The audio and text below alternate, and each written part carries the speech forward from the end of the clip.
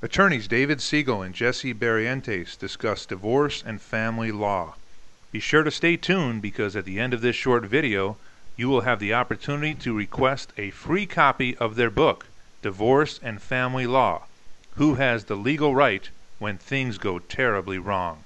Yeah, I wanted to talk to you about that tactic of somebody going in and filing kind of a quasi-meritless order protection action just so that they get the order that separates the spouse and the children. That's right.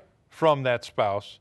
And it kind of sets the stage for, I don't want to say sole custody, but you almost de facto have it if the 21-day order kicks in and then it gets extended. That's right. That's why it's important if you're going to, and again, remember what I was talking about before about getting the transcript. That's why that, kind of becomes important.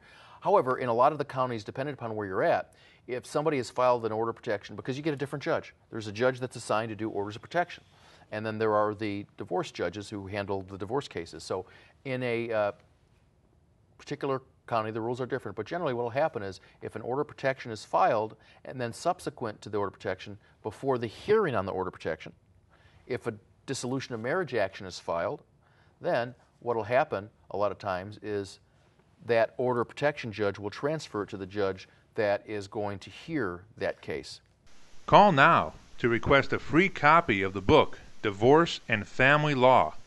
You may also call to schedule a free initial consultation, 847-520-8100, 847-520-8100.